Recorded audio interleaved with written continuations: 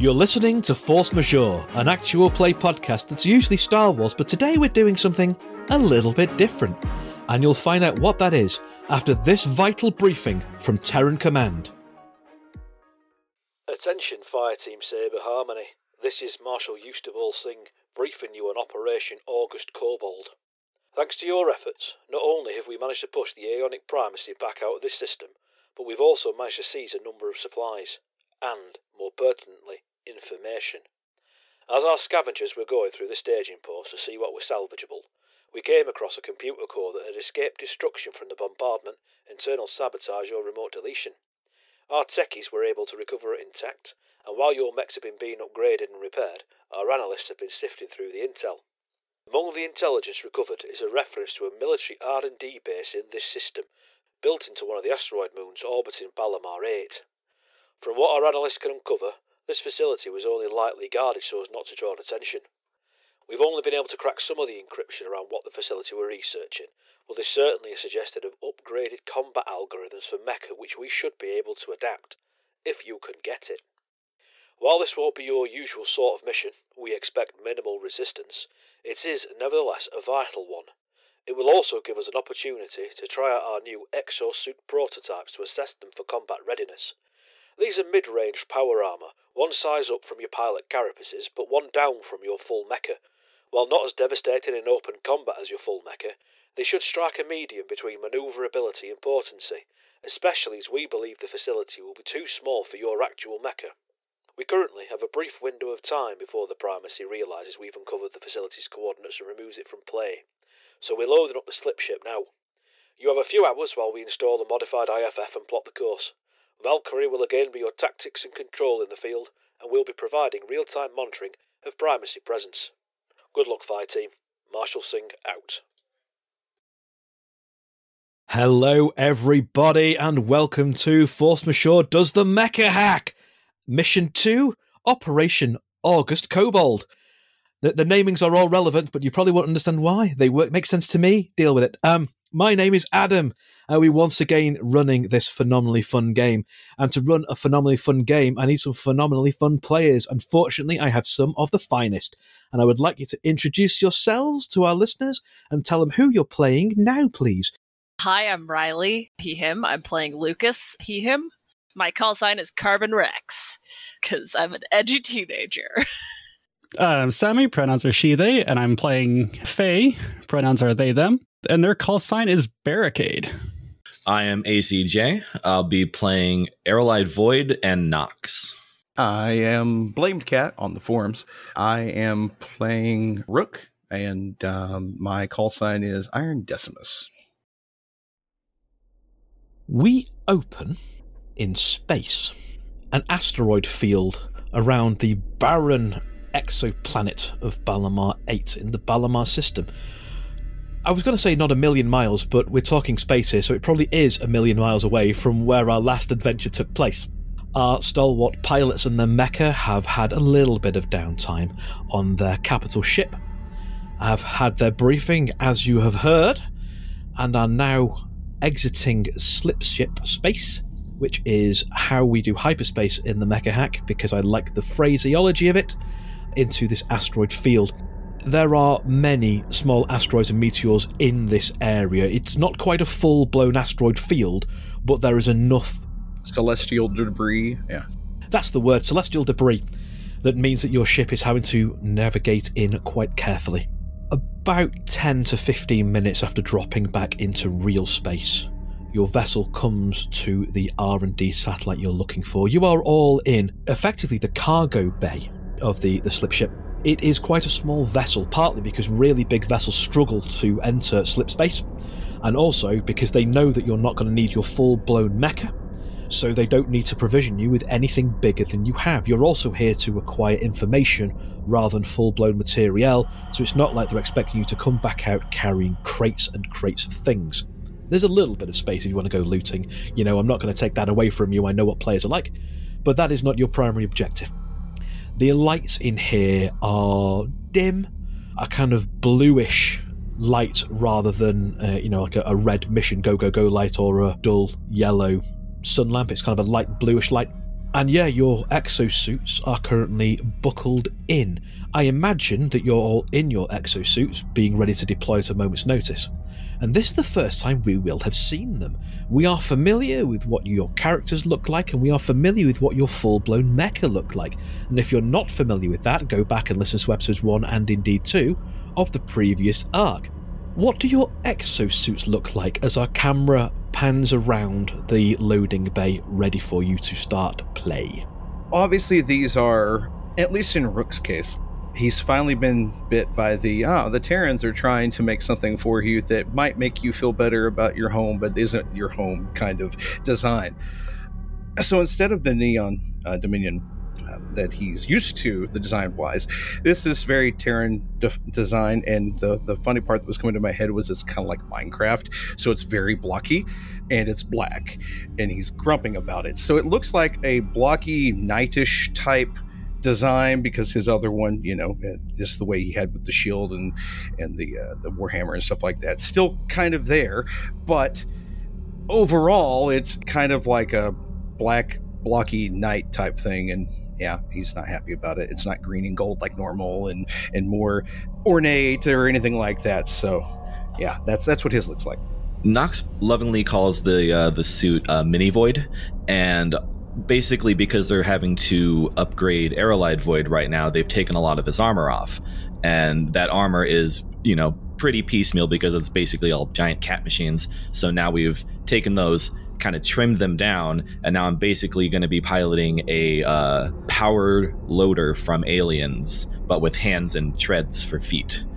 And it's slightly bigger than everyone's because I'm still the same kind of class, and it's still bright yellow, and Nox loves it because she feels like she's punching things when she actually punches things.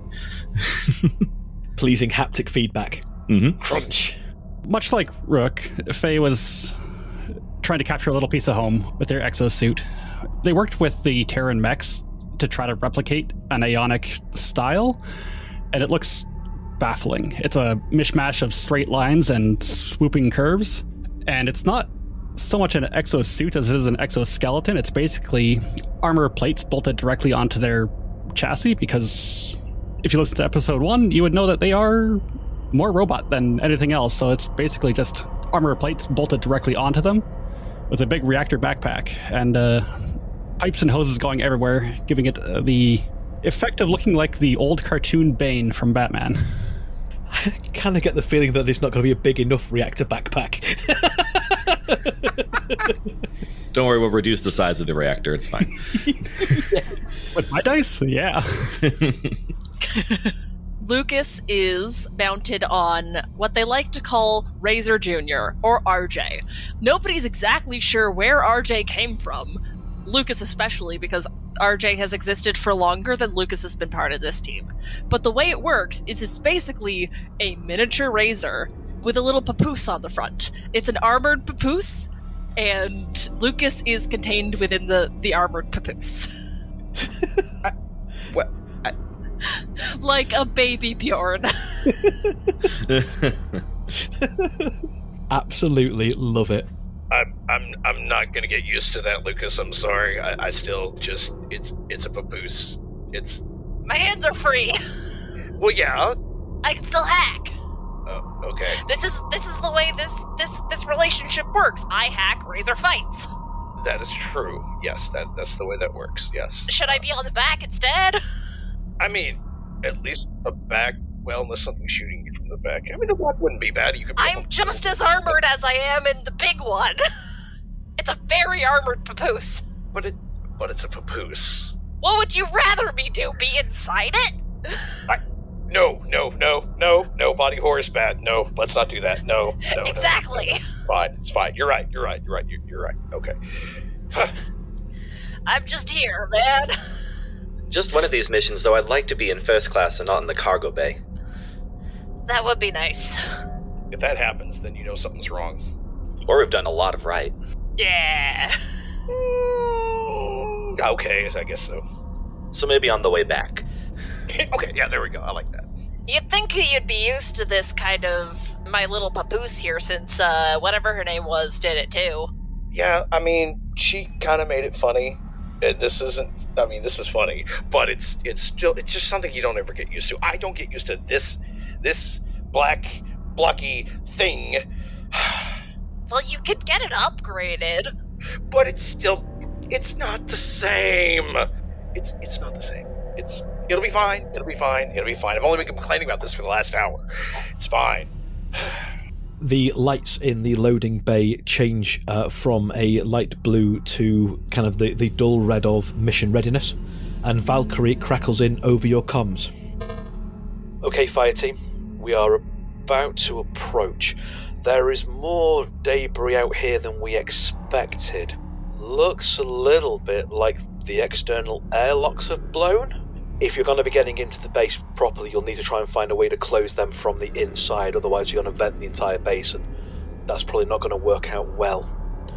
We are getting to the safest deployment zone we can for you, but you might need to use your manoeuvring jets just to get to the base entrance. Brace yourself. Doors will be opening in 5, 4, 3, 2, 1. There is a hiss as the loading bay doors open. There is the venting of the air from within the cargo bay. Everything is kind of buckled down in here. And you get to see, for the first time with your own eyes, or the sensor suite anyway, your destination. This is a fairly sizable, rocky asteroid. It looks like at some point it has been used for mining purposes. You can still see the scars on the outside of it from when old drilling derricks were attached at one point that have since been removed, presumably to lower its external profile. The main feature on this is a large set of metal doors burrowed a little bit into the face of the rock. So again, if you're coming at it from some angles, it will be hidden by, the actual outcropping of the rock themselves. Those doors are open.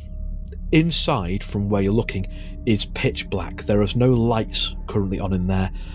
The lights of your slip ship are, because they've pointed in that direction, are illuminating a bit further into the chasm, and you can see the lights reflecting off what looks like another set of doors deeper into the cave itself.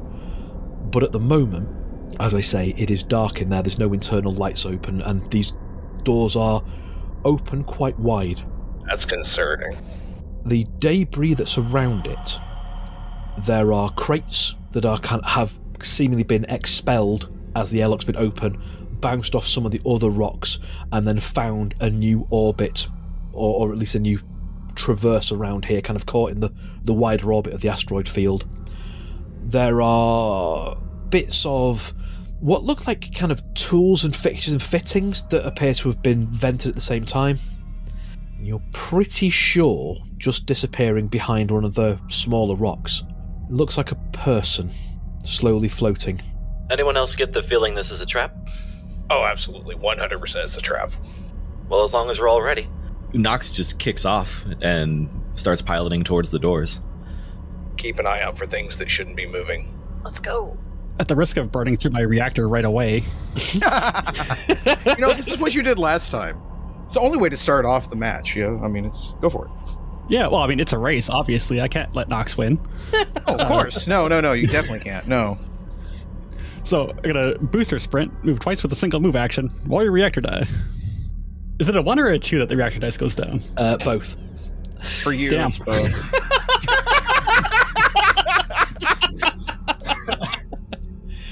Well, that sets the tone. It's fine. The point is I won. Yeah. So does it do like the old cars where you rev it up and then suddenly it does a little backfire? Yep, but we're in space, and the way physics works, the backfire makes you go a little bit faster.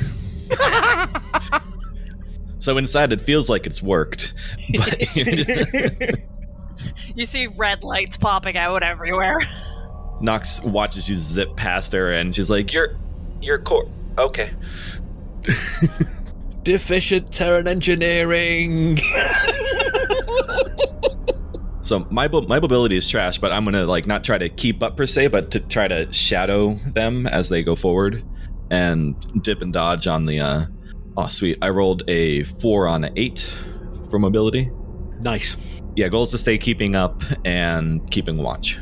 Everyone but Sammy, since Sammy has burned her reactor to get there. I would like a mobility test. With this system, you roll a d20 under because you're in your exosuits are a blend of your mecha and your on foot. So you have access to all of your mecha modules, but also all of your on foot skills. I don't think acrobatics probably counts for this, but if you have it, I'm prepared to hear a hustle for why you should get the bonus for having acrobatics.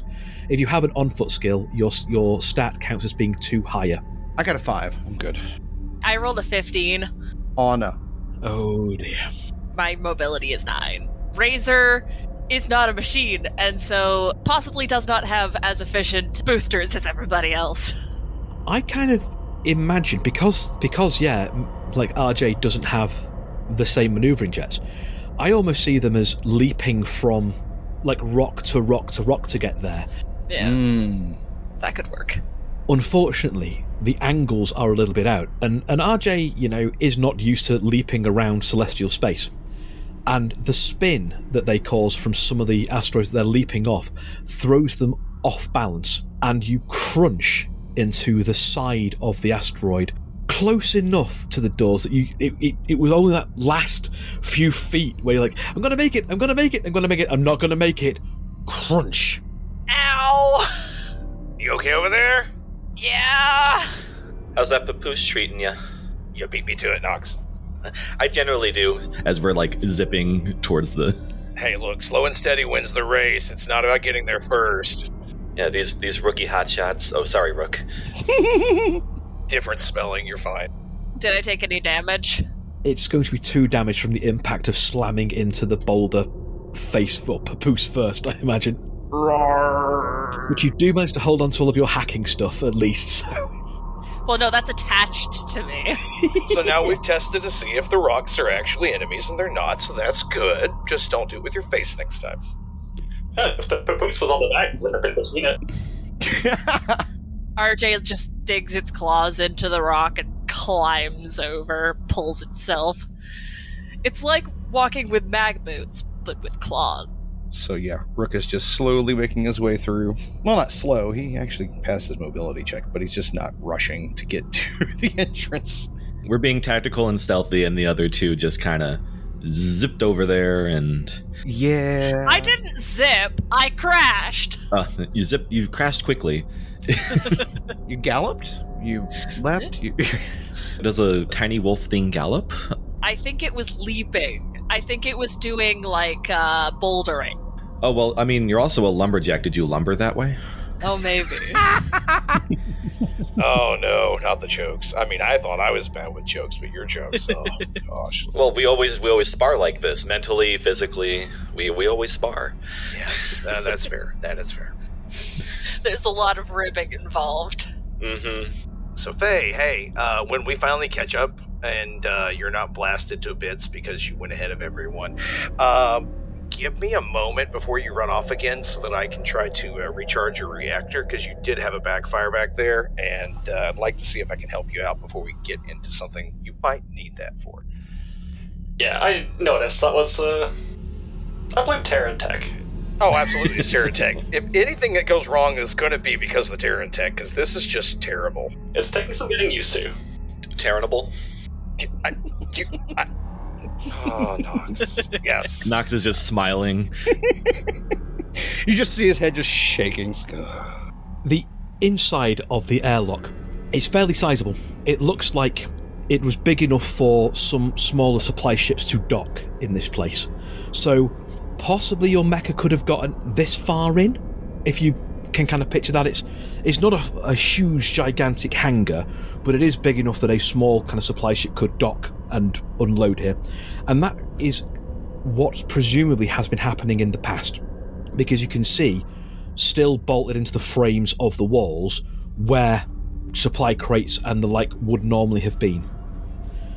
It is, as I say, pitch black in here. All of the internal lights in the airlock are gone. The doors are open, but it doesn't look like they've been automatically opened. It looks like they've been manually opened. The kind of the hand crank to turn them is exposed, and the panelling that normally lives behind has been torn off the wall and presumably vented when all the air in here vented. I get a bad feeling about this. Mm-hmm. they're open reasonably wide as well. And ordinarily, again, you are experienced veterans. If you're going to manually open an airlock, there's a limit to how wide you need to open that for most things to get out. And there's a limit to how wide you can open that without some form of mag boot support or similar yourself to stop yourself getting voided once it gets to a certain thing. These have been opened almost all of the way.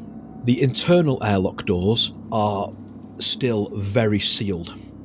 And the stab lights from your exosuits are showing that there is carbon scoring on these doors where energy weapons have been discharged. We're not the first ones who have been coming in to look for this stuff. Which means it's worth it. Let's get in there, see what they've done with it, if nothing else. Ruhk is going to move over to Faye, and we've never done this in the last game, so let's talk about the reactor charge thing. I think I'm supposed to roll my reactor die, and that bumps theirs up by 1 step, so it puts them back to max, but if I obviously roll bad on my reactor die, then mine drops Then down. yours goes down, yes, I believe so. Faye, what's it look like for your reactor? What's it look like again? So it is like a backpack, or it's a big cylinder kind of across their shoulder blades. Okay. Sealed with kind of like a silver white metal with hexagon-shaped vent holes with a light blue light emanating through it. Okay, got you. All right, so I'm going to assume that recharging the reactor is more like strengthening the magnetic field that goes around the core itself. That's what actually weakens, and therefore causes your reactor to be weaker as it goes, and then that's where you have problems. So I'm going to assume that he basically takes his hand from the mecha hand exosuit and puts it over it, and then you kind of see it, pulsing with some energy or whatever, and that's what he's attempting to do is rebolster that before we move on. So the way that ability works, then it automatically upgrades Sammy's reactor die. It just works, and then you roll yours to see whether or not you've accidentally drained yours, jump starting it. That makes sense. And I rolled an 8. So you're fine. 8. Imagine rolling high in your reactor dice. I know, I said, yeah, what? Look, somebody's got to do it around here. You. There you go. Much appreciated, thank you. The amber lights return to a reassuring green, yes. But yeah, you are in the airlock. Most of the other stuff that you would expect to see in here, as I say, appears to have been voided. Mm-hmm. You also know enough about this sort of tech, especially you, Sammy, being Aeonic Primacy. You know that the internal airlocks will not disengage while the external ones are open. The only way you could get them both to open at the same time is to blow them up. But, the crank to close the external airlock doors is right there. It's exposed. It's visible. Does it look damaged? No, not so much. There is some damage around where the plate, the sheeting that normally covers it was, where it looks like that has just been torn straight off the wall by something. Again, possibly a mech hand, possibly a high-end Primacy combat cyborg. There is the indentation that looked like a hand of some form, slightly larger than standard human hand, has punched in above and kind of ripped it down. You can see the almost like the finger dints above it. So Nox doesn't trust the crank personally, so you see her kind of maneuver herself to one side of the 2 doors and tries to use her grappler to grab the door and pull it shut that way without having to touch the crank. You launch your grapplers out and they grip into the external doors and start trying to close them. It is very, very slow going, and you can start to see the engine, your reactor, starting to redline as it's trying to exert almost like an anti-lever force, but they are starting to close. The crank starts moving automatically because it's on. That's how it works effectively. RJ can go over and start turning the crank, helping. I was just being cautious. Thank you for the help. I rolled a 5 on my reactor die to use that ability, so I'm good. Cool. Certainly no traps or anything trigger, no alarms go off. And with RJ's help as well, you manage to seal the external airlock doors. Now it's really dark. Yeah, now it is completely dark. The only lights coming through are from your stab lights. Hey, Faye. So, obviously this isn't normal operating procedure, but what in the world would have happened? Have you ever seen anything like this as far as, from your records? Nothing like this. There's supposed to be emergency lighting It's the Primacy standard of backups for backups for backups. Whatever happened here, it was catastrophically bad. Lucas, you think you can get that door open on the inside now that we're pressurizing? I don't think we're pressurizing, but we won't blow out the entire station by opening the doors. It depends on whether there's a network to connect to. You boot up your Wi-Fi, and at the moment there is no signal to connect to. Again, because Lucas is a professional hacker and has an array of useful systems built into like the hacking suite, there is no significant electrical current round here either. It looks like the reactors that power the backup reactors are all offline presently. There's no signals at all. Looking at the circuitry as you kind of plug in to see if you can, manually jack it. You could possibly jumpstart it with your reactor to kind of put enough power into the system to make the doors open, or there is once again another internal crank. But yeah, all the energy systems of this place are off. It doesn't look like they've been fried, because again, you have a sensor array that lets you look at this sort of stuff. It doesn't look like there's been a big surge that's fried everything out and burned it out. It looks like they've either been turned off or else something has happened to the generator that's not then caused a power surge through the full system. But yeah, at the moment there is absolutely no power, no signal, nothing for you to hack into just yet. So there's a crank. On this side or that side? On this side. On this side. Well, we'll just turn the crank. Yeah, first step should be getting the power back. As RJ starts turning the crank, there is this sudden influx of pressure as the atmosphere in the asteroid base rushes into the void of the airlock where you are. You all kind of get buffeted around a little bit. Nope. Easy. It stabilizes relatively quickly. Your sensors, again, are picking up some odd contaminants in the air. I mean, you're not smelling, because that would be a very foolish thing to do. But again, it has like life support sensors, and there are some odd contaminants in the air that your systems can't identify. Odd compounds. Are they biological? Yes. I don't like that. Imagine having biology. RJ resents that comment. Void Jr. takes point. You mean Voidling? That's smart, Ruhk. I'm surprised. And she makes her way into the hallway. The corridors are a little cramped for your mecha, for your mini mechs. Certainly, there's no way your full mecha could have gotten in here. They could probably have gotten into the airlock if they hunched down a little bit, but there's no way they could have gotten deeper into the facility itself.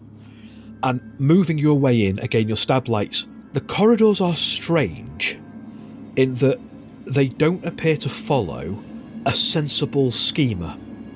What it mostly looks like is, as the asteroid's been mined out, the trails of the ore, as that's gone through the asteroid and then been emptied, those trails have then been widened out into full-blown corridors, rather than, they have tunnelled in, then they have tunnelled out, then they've tunnelled up, then they've made rooms. Like, it doesn't have that form of structure in here. They have followed the hollows that were left by the mining. So, yeah, the corridors are a little bit narrower than certainly Faye is used to with Primacy standards. This will not meet your ISO certified standard blueprint schematics of this place. And they kind of go up and down and curl around on themselves a little bit more, and it's a little disorienting, especially in the pitch darkness. The corridors all have steel plates along the floor and have a run of steel plates down the centre and down the roof of each thing, allowing people to effectively mag clip onto the sides in case there's a problem with the gravity. There are running lights, again, kind of along the ceiling and along the floor. They are currently not working. There have been junction boxes and that sort of, and like network boxes and that sort of patched on tech, screwed and mounted into the walls at various points with cabling running through and out. And again, Faye, this feels a lot more like the ramshackle job that you expect from the Terran Collective than the precision engineering and streamlined lines that you would expect from the Aeonic Primacy. Like this, this looks like it's been put together by scrappers. Have the Primacy ever been corrupted before? I mean, I'm here. Well, I mean, you're corrupted in their eyes, but we think you're better. Have they ever gotten worse? Like when a computer virus gets into a computer and, messes it up and makes it wacky. Yeah, do primals get wacky? I've been cut off from the main hub, so I don't have access to full records, but there's nothing I can recall with what I got. Nox is going to try to just follow those cables and any markings you might see on the wall towards a generator room, if no one argues. Yeah. Oh, that's the best plan. Nope, that makes sense to me. Nope, makes perfect sense to me. You've travelled in and down a little bit. There have been 2 side rooms that you've passed, and looking into here, the closest one, which is not too far away from the door that you came in, is clearly like a life support suit storage. You know, it's where the space suits are for the people that have to go outside and paint Red Dwarf on the side of Red Dwarf, that kind of thing, you know, for external excursions. And most of those suits are still there. Some are missing, but most of them are still there. The other room is a canteen of sorts, and a storeroom where, again, it looks like they dragged down some of the larger boxes from the docking bay to then break them down to where they need to be. Those 2 rooms are a lot more what you expect from Aeonic Primacy architecture. They are a lot cleaner, they've been hollowed out. You're following the cabling down a bit further, and the tunnel you're in kind of corkscrews on itself a little bit and then drops down and kind of moves in and you almost have to go kind of sideways up the wall and round. Just because, again, it's this place has been designed with limited gravity in mind. As you're making your way around that side, you come across another sign that something is not right here, and that is a spray of blood up across one of the walls. Ooh. Definitely a fight. Or a massacre. There's a little bit more carbon scoring around here, and there are odd marks in the blood spray. What do you mean, odd marks? Precisely that. Can I make a combat check to understand that? Or is that something you can do? Yeah. Make me I think because you're recalling from your human squishy brain, make me a presence test, but if you've got combat, add 2 to whatever your presence score normally is. Yes, yeah, so my presence is normally a 9. That would make that an 11 because I do have combat, so... Yeah, I'm trying to understand the war or whatever happened around here. So under 11, let's see if I can do it. I want to know war. Really? Really? That was a 12. You know enough that the marks that are in this blood have not been made by someone running through it, by someone bouncing off it, by, there's no fingerprints on it. Okay. It feels like maybe like an animal has run through snow and kind of left prints behind, but it's not any prints that you're familiar with. There's odd scratches with it, but it's not made by any weapon you're familiar with either. RJ. Points to the scratches. RJ. Guys, like... Oh, you think it was a kaiju? I think it might have been a lot of kaiju. Why? Okay, look, there's blood splatters, there's scratches. I mean, I can't figure this out for the most part, but I mean, there are scratches, and it looks like something's ran through it. Like, look, it's like when RJ tracks in, from outside, when they're in the mud. Do other kaijus have the ability to make many versions of themselves? The Church of the Kaiju accepts many worshippers. Yeah, there's no kind of codified type of kaiju. Every one of them is in some way unique, and they range in sizes as well. RJ is probably the smallest one that you've seen, because they're not a common thing, kaiju. They are very, very rare. Razor is the only one in the Terran Dominion. Okay. These might just be some critters that they shipped here for some reason or got caught on some kind of transport. That's fair. I don't want to think too bad about this, but I mean, carbon scoring and blood and something got out or something, it seems like. They could be just monsters, not necessarily kaiju, because kaiju are specifically very big. That's fair, except for yours. Usually. Yeah. Well, this is RJ. RJ's special. RJ is special.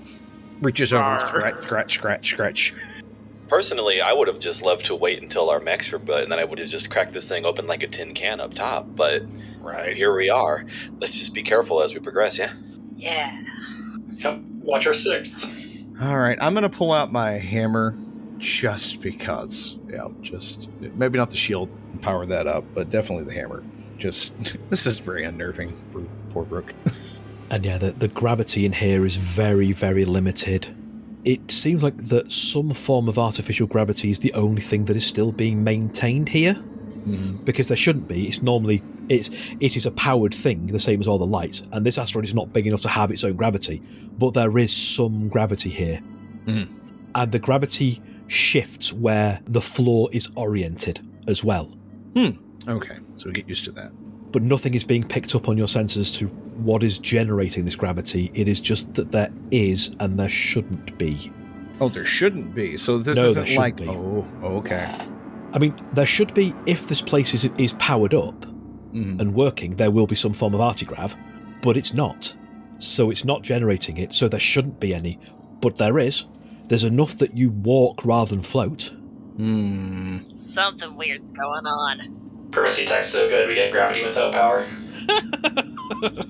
Okay, I'm calling BS on that one. I mean, if we find out that's the case, then sure, but... You haven't heard of residual gravity before? Come on, Ruhk. Yes, but this is not a celestial body that's big enough to generate its own gravity like this. I was giving you crap. Yeah, well, if you won't believe me about Primacy tech, it could just be centrifugal force. But it's following the floor, and the floor is moving in different spots. That's the part that's weirding me out about this. That's not even a force. Yeah, because if it was centrifugal force, then we'd be pushed to the outsides, and we'd be walking along the outsides at all times. But we're not. Well, only one way to find out. Anyways, where's this cable go? Yeah. Points at the cable that way. Oh, look, you know your directions. Good job. You follow the cable round. It hooks down and you get to a point where the corridor splits. It carries on further onwards, which then you can see kind of looping down. It kind of curves down, presumably towards the centre of the asteroid. Where it splits, which is where the cables follow, goes directly to relative left from where you're standing, and then after a short juncture, relative up from where you're looking, but the gravity follows it, so you're still walking along the floor, even though you're actually walking at 90 degrees upwards to where you first saw it going. And that leads into a fairly sized room. There is a generator in here that your stab lights pick up. There are other banks of machinery in here, maybe some life support systems, maybe some other power junctures, maybe some gravity systems. It's not the full power plant for the asteroid, but it's one of the adjuncts to that to keep things going. The generator has been badly damaged, and you can see a crowbar still sticking out the top. There is a hand on the crowbar. Let me guess, there's not a body on the hand. There's not a body on the hand. What kind of hand is it? It is a a robotic hand, a cybernetic prosthesis, which appears to have been torn off just below the wrist, kind of maybe 2 inches down past the wrist, and it has been torn. You can see where the cabling from inside are hanging, where the artificial muscle fibres have been ruptured. There is a spatter of hydraulic fluid and the slightly charged hydrostatic electrode gel that is in a lot of advanced Aeonic Primacy prostheses, which is what makes them work. That has kind of sprayed up against the wall. There is no other bodies here, but through the spray of fluid, you can see where there is an air vent style thing to help with the first circulation of the air here that's been kind of pushed inwards, and there is the fluid kind of leaking into there, and that is ajar. It looks like a lot of the screws that would normally hold it in place have been ruptured from the inside. Something was in the vents. The generator does not seem damaged beyond repair. I'm a little bit concerned that it looks like an Aeonic Primacy bionic destroyed our own, I suppose their own. If the power needed to be turned off for any reason, you just flick the switch. Destroying it is excessive. Maybe they didn't have enough time to get to the button. Maybe the monster was feeding off of the engines, so they wanted to destroy them so that the monster would stop. Where's the vents? Like, can we reach them from where we're at, or do we have to climb to go, like, look at that? You can climb to get to them. Anybody want to try to get the power on while I take a look at that? Well, I say you look at that before we turn it on, if you're going to climb on it. Yeah, okay, that's fair. They destroyed the generator they tried to destroy the generator for a reason. We should probably figure out what that reason is first. Yeah. Do we leave it off and just go under stab lights? That would still give us the element of surprise if we come across something. This is your territory there, Faye, so... I mean, this is a Primacy facility, but this is far outside the norm. Well, let's get you up there, Ruhk. Kind of grab you a little bit and start ushering you up the side of it so you can look at the vents really quick. Yeah, you pop your blocky mech head up through the vents. The vents are small. These are not your traditional kind of horror movie trope vents where you can easily get a person through stuck. them. Yeah, stuck. No, these are what you would expect normal air vents to be. Mm-hmm. The opening is quite big so that it can get a lot of air going in, but the actual vents themselves are maybe 6 inches across by 6 inches, kind of. Fit your head inside, but that's about it. But that's about it, yeah. There are lots, though, as you're kind of looking in, you can see where, again, the hydrostatic fluid has been pulled in. There are lots of scrapes along these vents, as if something has been dragged through it, something metallic has been dragged and scratched along it. And there are also more of those odd marks that now you're kind of right up close to them. They look like claw marks or similar. Something has been dragging itself along with sharp protuberances. Okay, so a lot of scrapes in here. Something definitely has dragged itself through this area. I don't know what it is, but it's definitely making a lot of scrapes and gashes and things. So, yeah, something tried to come through here, obviously, and I guess it did. And then, well, that's unfortunate, but this is really unnerving, to say the least. And we didn't see anything on the way in. I know there was a silhouette of like a body when we were coming through, but we didn't stop to see what the body was. But that wasn't odd, It wasn't like... And then we had the blood splatter on the wall with the tracks through it. Probably similar to these. Yep, and then we have the hand ripped off. There's a monster in the walls. Hopefully it's not still here. Oh, I'm almost certain that it's still here, gang. Oh, yeah, yeah. Okay, fine. So the question is now, do we turn the power back on to get its attention and bring it to us, or do we try to hunt this thing down in the dark?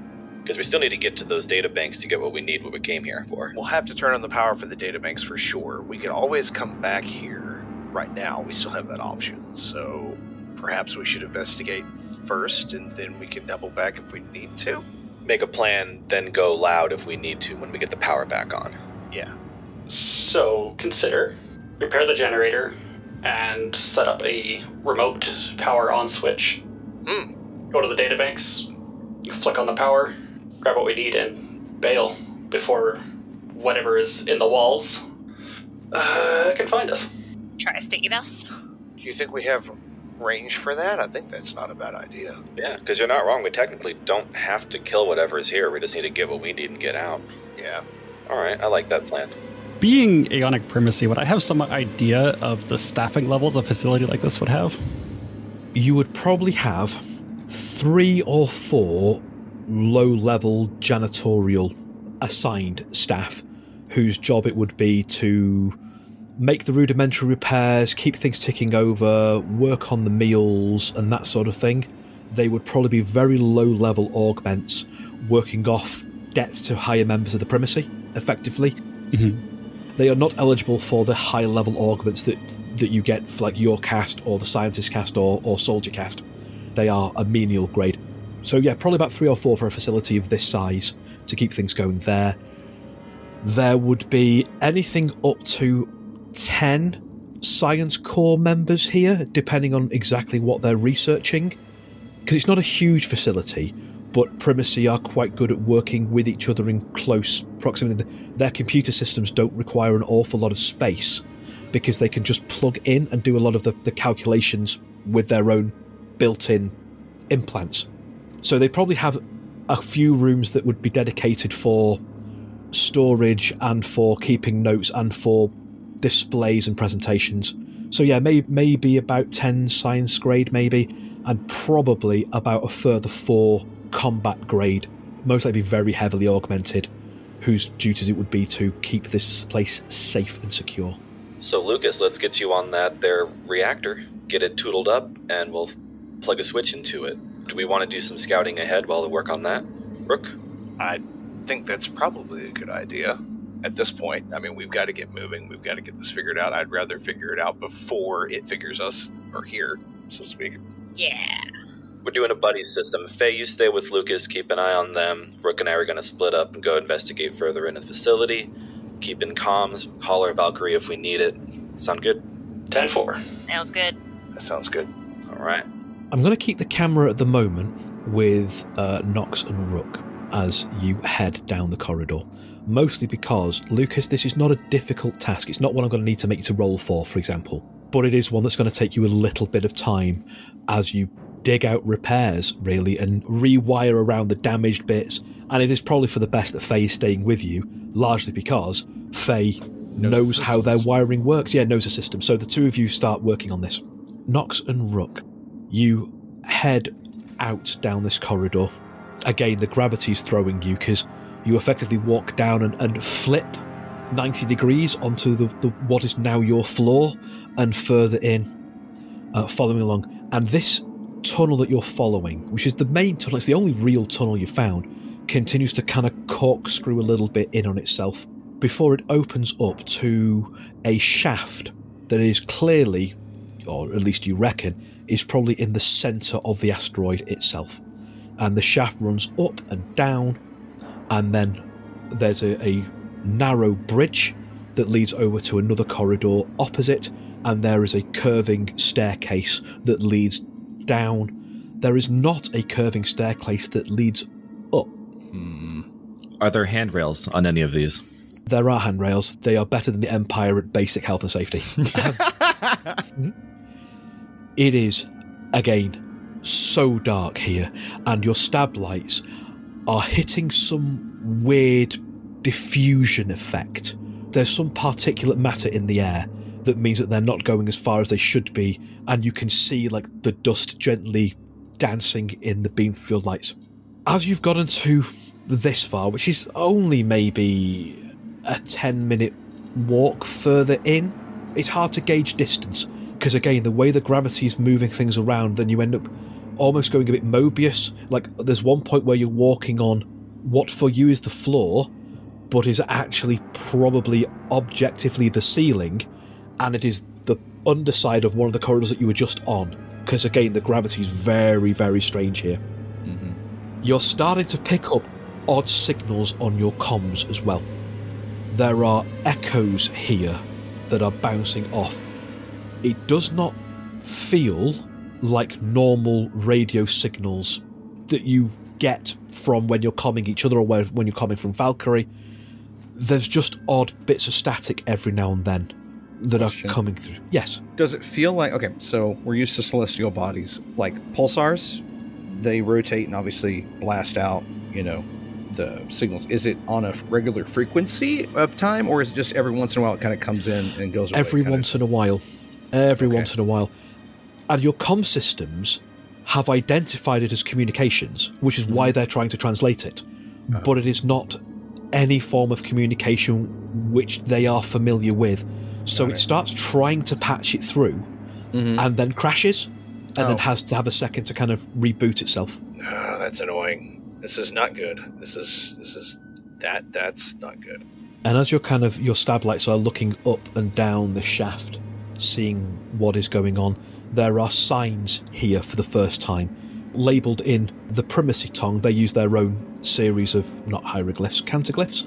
Pictoglyphs, which you're not hugely familiar with, not being from the Science Corps, but you are clearly aware that these are internal direction signs saying go here for this and go here for that. As you're kind of looking up and down, just as Lucas and Faye give you the all clear that they're ready to turn the generators on whenever you need them to, your lights pick up something moving towards you. Or should I say some things?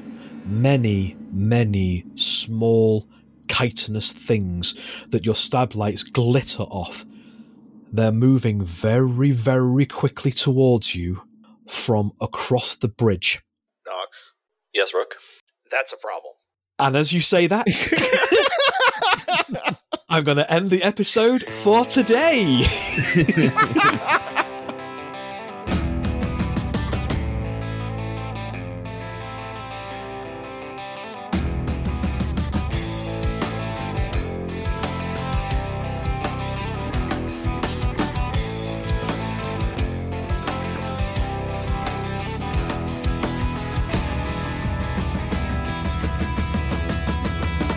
Force Majeure is played using the Star Wars Force and Destiny game system by Edge Studios.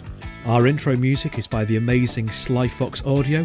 Check out more of her work at soundcloud.com/SlyFoxAudio. Our outro music is Suburban Outlaw instrumental version by Forget the Whale, used with gratitude under a Creative Commons license. Many of the sound effects and soundscapes are created using Sirenscape, because epic games need epic sounds. If you're enjoying the show and want to support us, there's 3 ways you can do that. The first is by joining our Patreon at patreon.com/forcemajeurepod, where for as little as $1 a month you get access to outtakes, adverts, various other stuff, and my fortnightly ramblings.